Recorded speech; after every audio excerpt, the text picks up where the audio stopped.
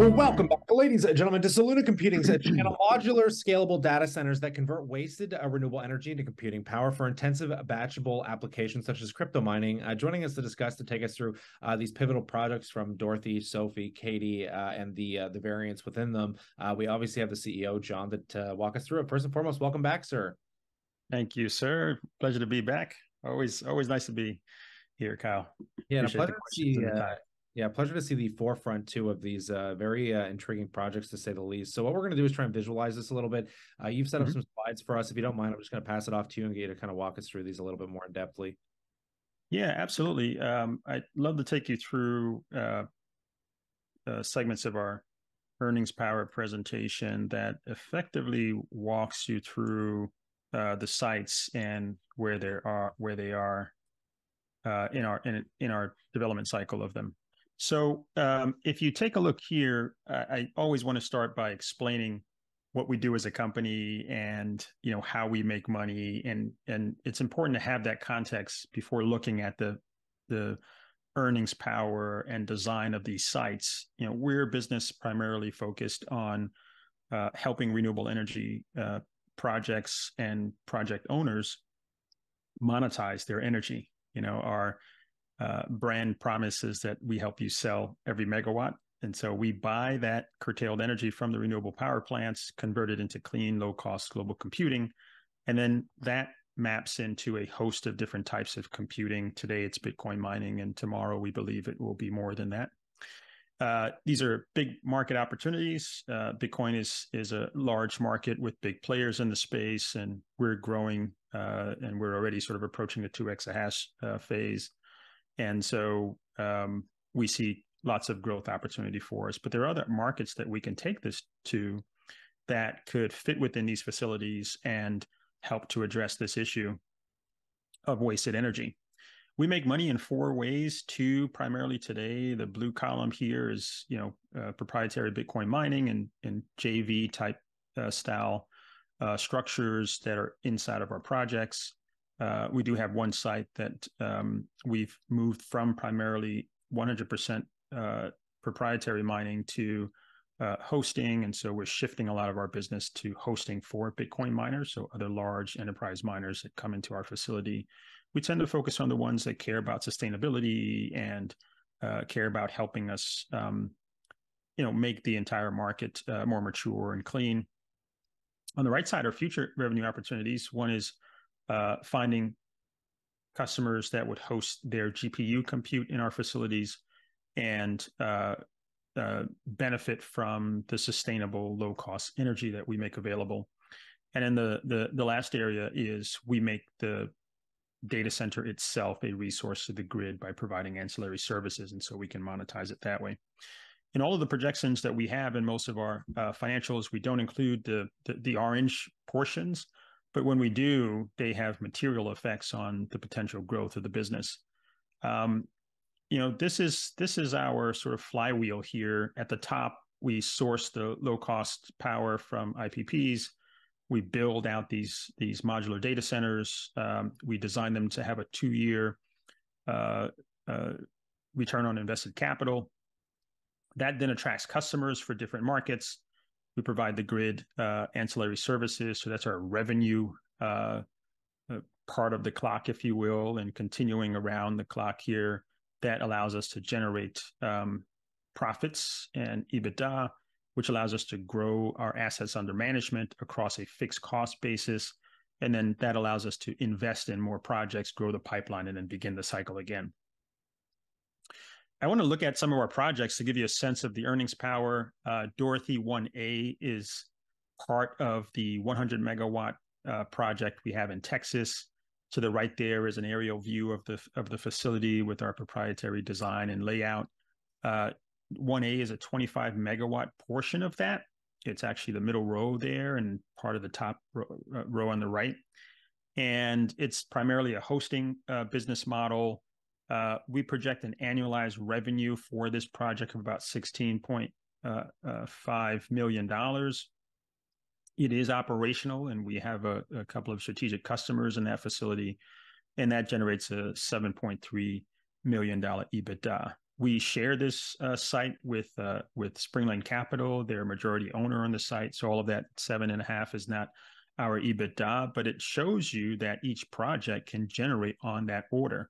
So that's the rule of thumb that we typically give to folks. If you think about our pipeline, we have north of 700 megawatts that are, line of sight out of 2.2 gigawatts that are maturing. So every 25 megawatts we add generates $7 million. So if we own 100%, that's $7 million that benefits the full company. If we own a portion of that, our portion flows up to the top. Springland Capital has been a great partner for us.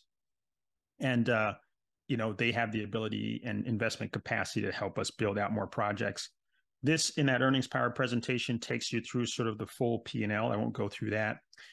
Dorothy 1B is an example of the joint venture type projects that we do, where 25 megawatts of proprietary mining gets us, 17.8 or so million dollars of revenue, 8.2 of EBITDA, and look at these power prices. We're talking about on the order of like $27, $28 per megawatt hour, or 2.7, 2.8 cents per kilowatt hour.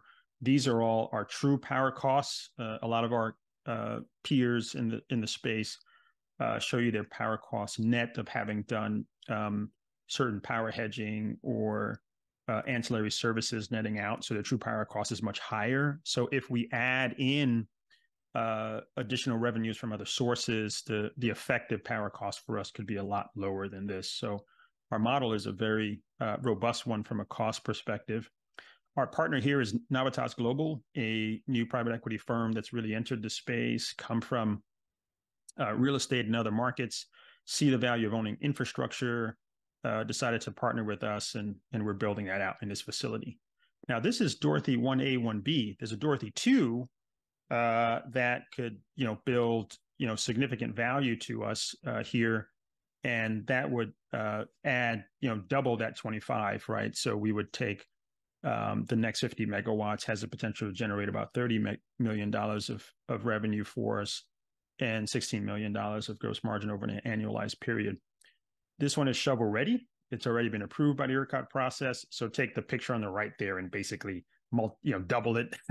That's what you would get. And so the power cost is the same. And we've started talking to potential partners there, including the existing partners on the site. And then I want to go back to Project Sophie.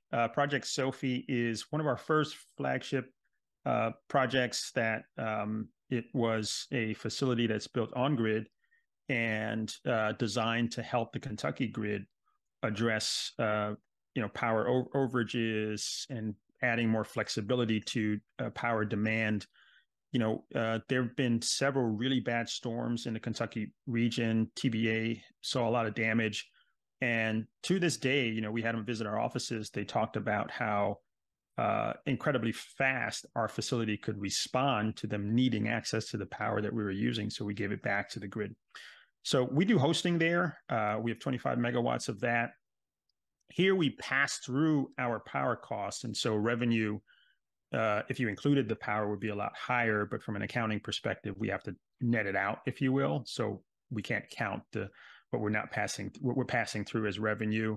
But you can see the order of magnitude is lower, but it's still a very profitable site. Power costs also in a strong range, potentially even lower these days. And it's a sort of hybrid model on the grid. And then the last project I want to touch on is Project Katie. This is the project we announced earlier this year. Is a 166 megawatt project. It'll look similar to Dorothy, but it will be attached to a much bigger wind farm. It's twice the size of Dorothy. We'll build it in a couple of phases. The power cost is very much similar to Dorothy in terms of revenue and margin. We can't tell you what it is until we decide the business model there. It's still in development. But one thing I can say is that Katie has been moving very quickly through the process because we've learned so much from the Dorothy project. And we're essentially cookie cutting, moving a lot of the structure, processes, and partners over to that site, which will allow us to go a lot faster.